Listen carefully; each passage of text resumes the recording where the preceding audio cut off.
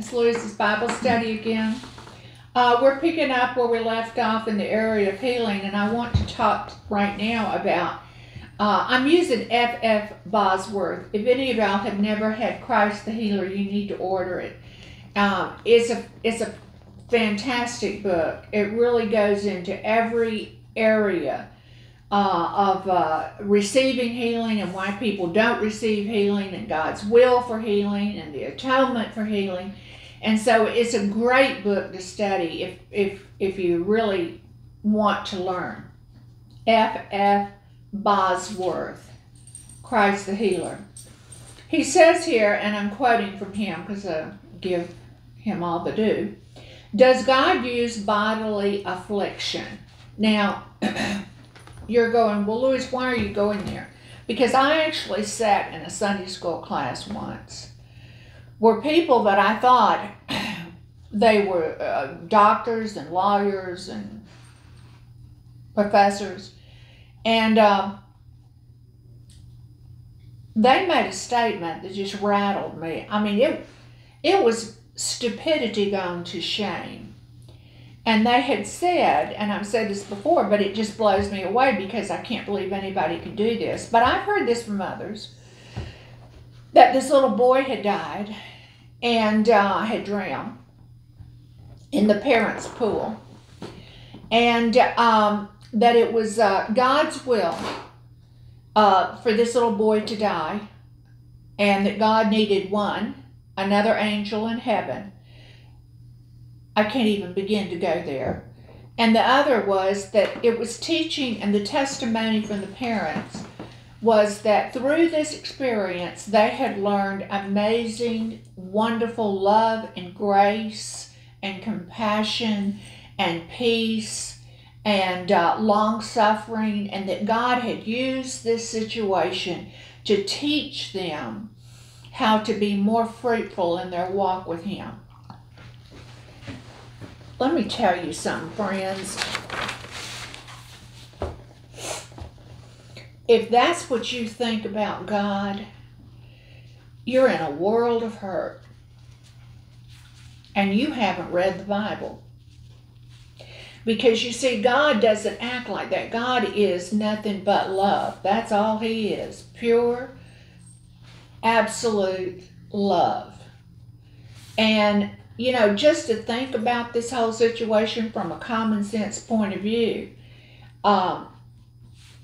did anybody ever question where was the mother?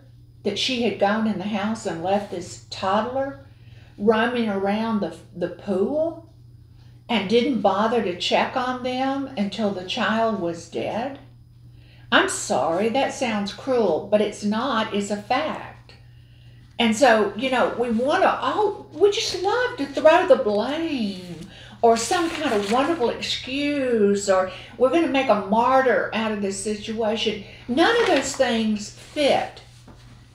It was because somebody had turned their back, had become distracted, was doing other things, and this accident happened. God didn't push the child in the pool. And He certainly didn't need an angel in heaven, because He doesn't turn little boys and little girls into angels in heaven. And He doesn't give you a gift, a human being, a child that He has brought into this world that He expects to grow up and fulfill the purpose for which they are created, and suddenly just take them out in a wink of an eye. No. I'm sorry, that doesn't happen. That's not God. And on the other hand, what in the world do you think you're going to learn as a child of God's through this situation? Terror? Fear? When's the other shoe going to drop?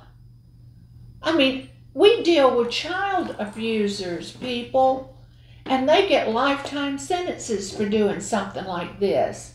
And you want to raise God and say that He did this to one of His own, and that this is His way of making corrections and teaching you? God doesn't teach you through adversity. God teaches you through His Word. God is merciful. God is kind. God is long-suffering. I mean, I had another overheard. I was in a store one day and overheard a lady say that she was saying to this other lady, well, I understand that you have been diagnosed with cancer. And she said, yes. And she said, I know it's just God's will to teach me patience and faith. People, God doesn't put cancer on you to teach you patience. Patience comes through tribulation, but not sickness. There's a whole different ball game there. Okay? And poverty and sickness, he doesn't use that. That's the curse that Jesus died to set you free from. But if Satan can get you to buy into that, well then gung-ho. Because you just opened the door for him to put anything he wants to on you, and you're just going to rejoice in it because you're going to say that came from God. Well, let me read you something that Bosworth says here because I think it is really interesting. He says, if sickness, as some think, is the will of God for his faithful children, then it is a sin for them even to desire to be well. This says nothing of spending thousands of dollars to defeat his purpose. I truly thank God for all the help that has ever come to sufferers through the physicians. I have a daughter that's a physician. She's a surgeon, and they're a gift from God. Through the surgeon, the hospital, and the trained nurses. They're gifts from God. But if sickness is the will of God, then to quote one writer, every physician is a lawbreaker. Every trained nurse is defying the Almighty. Every hospital is a house of rebellion instead of a house of mercy. Now you say, Louise, wait a minute. No. We're going to turn the argument back on you. Okay? This is what Paul does. He takes the argument and he turns it back around and he says, let's think through this with good common sense. Okay? If this were true, instead of supporting hospitals, we ought to do our utmost to close every one of them.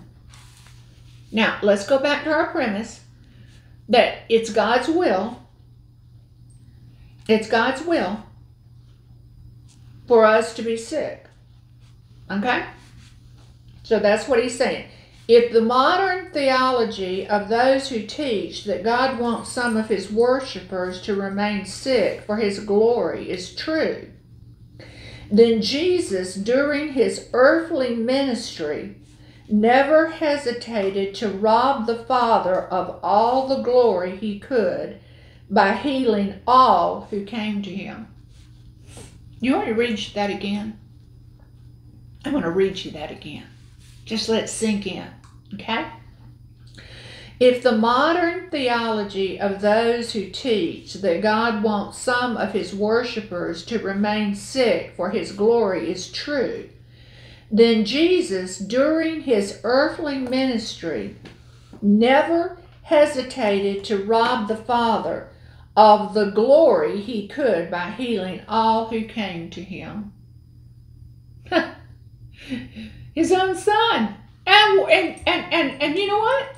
Jesus said, I've come to do the will of my Father. Oh, really? This makes about as much sense as some of our politicians today. The Holy Spirit likewise robbed him of all the glory he could by healing all the sick in the streets of Jerusalem. And Paul, too, robbed God of all the glory he could by healing all the sick on the island of Malta. Boy, they broke every rule, didn't they? Many today hold that God afflicted even the obedient because he loves them. Oh, man, I tell you what, you go take that to a sinner and preach to them that about your Father, and they're just going to laugh at you in the face. Why in the world would they want to join your club or your family? Heaven help you to get adopted into that family. He loves them, making sickness a love token from our Heavenly Father. I've heard that. I mean, I literally have stood there and heard this very argument. And you know what? When I stepped up and did not remain silent and said, y'all can't be saying this, I got kicked out. Do you know that religion will kick you out? Did you know some people would rather kick you out and spit on you than to admit that they could possibly be wrong? If this is true, why do they try to get rid of his love token? Why does not the one suffering with a cancer pray for a second blessing for themselves and also ask him to thus bless their wife, their children, father, mothers, and neighbors? Well, let's just give everybody cancer. I mean, I got it, and it's a token blessing from my Father, and he's going to teach me something from it, so let's just open it up to the whole family. Does not God sometimes chasten his people through sickness? Decidedly, yes. When we disobey God, sickness may be permitted. Now, I'm going to clarify this. I want you to listen to me very well.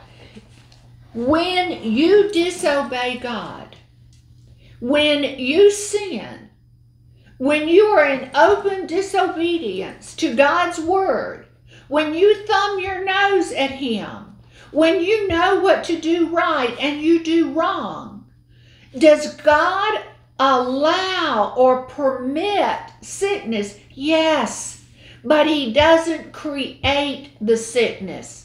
He does not create sickness.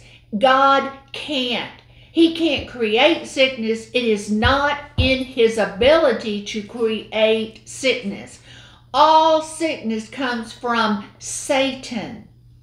And Job said the very same thing. He said, the thing I feared the most has come upon me. And it wasn't God that opened that door. Job opened that door. He opened that door by the words of his mouth and by his disobedience in fearing instead of casting all his care upon the Lord. Did you know that worry is a sin? Did you know that? Did you know that fear is the opposite of faith?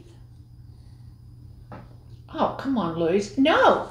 You know, if you want to get down to the nitty-gritty of why some of these things are happening in your lives, you really got to get down and pinpoint some of the areas that are opening the door in your life that are causing these things to happen.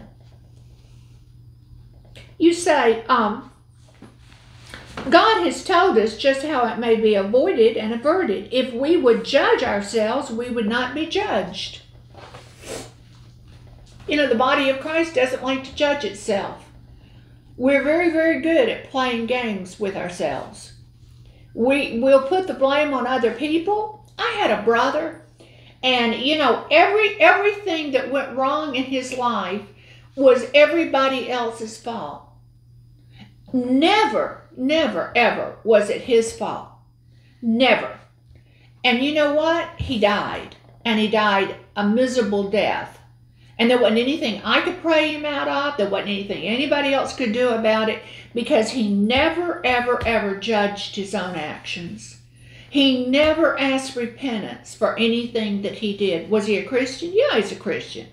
There are a lot of Christians that are going to die an early death and go to heaven, but they're going to go in broke because they haven't done anything with the life that they've lived here on this earth.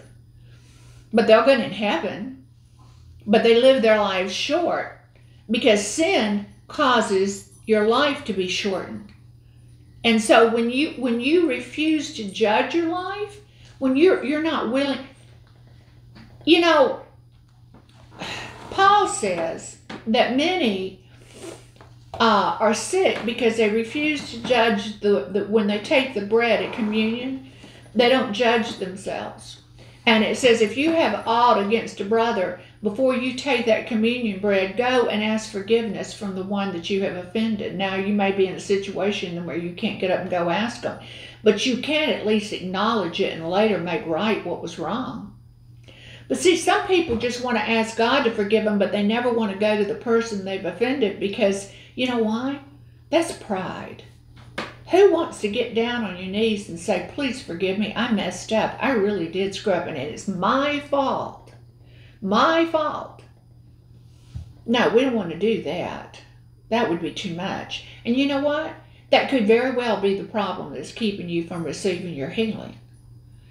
Maybe you keep something against somebody. So there are other reasons. We need to judge our own actions. We need to look at our life. I study this at night. And you're like, Louise, what is it? It is my scriptural verses on love. And it doesn't cut you any breaks on this one. I love this one here. It says, love knows how to get along with difficult people. Yeah. Love knows how not to be first in line. There are so many things that we need to check in our love walk. But it says here that we should judge ourselves, we should not be judged. But when we are judged, we are chastened of the Lord, that we should not be condemned with the world. So, Louise, give me a scripture on this one, scripture and verse. I can. There's a scripture in Corinthians. The Corinthians church was notorious. They were like the city of Ephesus.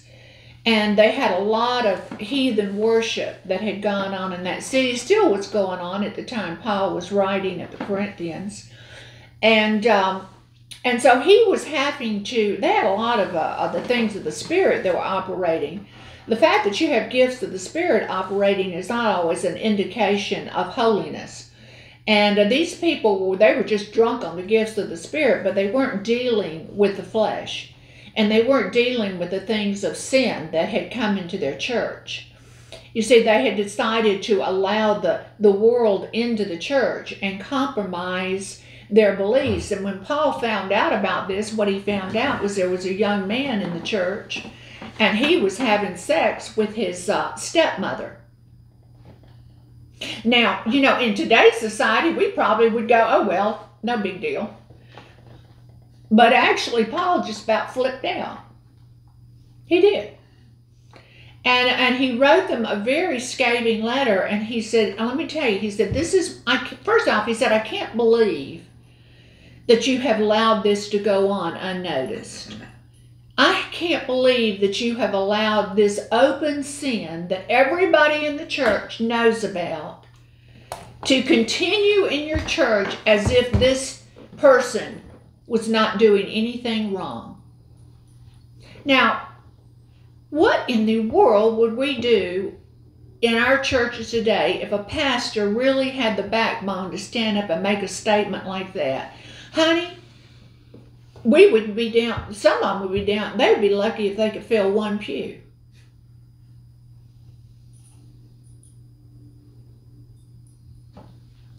But anyway, so Paul told him, he said, let me tell you what you're going to do. We're going to turn this individual over to Satan. Okay. This is where God's protection over him is being taken back.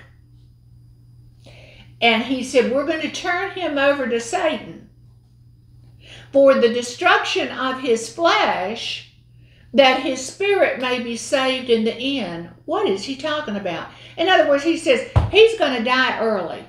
He's going to go to heaven, but he's going to die an early death if he does not repent and y'all don't deal with this. And so they did deal. They went to him. They dealt with it. They confronted him. They said, you can't continue to do this. This is not going to happen. We're kicking you out of the church. You're not going to be under our umbrella of protection anymore. We're not having fellowship with you. We're not all playing a game here and pretending like this has never happened. And you're out on your own, dude. And obviously, whatever happened in that interval, it was pretty rough. Because the guy came back and he begged for forgiveness. He repented of what he had done, and he made the situation right. And then Paul told him, okay, now you got to let him back in, because he's repented, he's sorry, he's turned around, and so now you let him back into the fellowship, and he's going to be fine. But that's the whole thing that we're talking about here. God can take his hand of protection off of you if you're not willing to deal and correct what it is that's going on. With me, I can tell you right off the bat, in one instance lately that I have had to deal with was I am a very, I'm a very compulsive person. I'll just own up to that. I am a compulsive person. When I get started on something and start going one way, I mean, I'm all in. I am all in. And I went back to playing tennis, and I did it, and God said, this is a good way for your health, and I was doing it for my health, to build up my lungs, and to get my stamina back, and that was fine, and he was okay with that, because, and then all of a sudden, I found myself taking lessons 3 days a week, then I found myself taking lessons 4 days a week, then I was taking 5 days a week, then I was going to clinics, then I was playing in this team, and I was playing in that team, and every time, all of it, I was justifying. I was justifying it to the Lord. Well, God, I'll come home, take a shower, and get into that word. Hallelujah. What did I do? I came home and fell out. And I found excuse after excuse after excuse, but I kept wanting God to put his sign of approval on what I wanted to do, rather than turning my life around and saying, God, I'm going to do what you want me to do. And I turned a deaf ear to him, and I kept doing what I wanted to do. We do that, folks. We make up all kind of reasons that we think God is justifying our behavior. And you know what happened? My hand gave out. I could turn around and say, well, Satan did this. Satan did. He did do it. He brought arthritis on me. But who opened the door? Louise. Who opened the door? Me. Why? Because of my disobedience? Because as God said, I didn't call you to be a tennis player. I called you to preach the word. And you had put in the call that you had on your life on hold. You know, it takes time. It takes energy. It takes obedience. It takes willingness, and it takes diligence to teach God's word. And it's a lot more fun to go out there and bat a ball around. So what am I saying here? I'm saying that, you know, God wants the best for you. But if you keep hardening your heart and doing your own thing and turning your ear away from him, if you've got situations that are there, you need to check them out.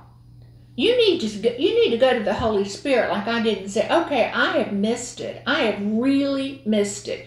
Show me. Not only will he show you, but he can turn this situation around that Satan meant for evil, and he can turn it around for good. But he can't turn the ship around without your help. And you've got to be the one that's in the driver's seat that's willing to say, okay, we're going to turn this around. I'm going to change my actions. I repent. David did that. David sinned. And God took his repentance. Now, David paid a price for that for a while, and his family and everything else. But eventually, he got it back. He got it back. But you know, we don't want to think about that. We're not into the age of accountability. Accountability is not in our vocabulary. You know, and we need to make that a real big prime word in our spiritual walk. Because we are accountable for our actions. And I just want to end right here saying God loves you and God loves me, and he never intended for any of these things to come on me. But I brought it on myself, and I acknowledge that. And now I'm on the road to recovery. Hallelujah. If you get off the road, people, put your car in reverse, turn the wheels, get back on track, and keep going. Don't let your mistakes cause you to put your car in park and turn the engine off. And that's what so many of us do.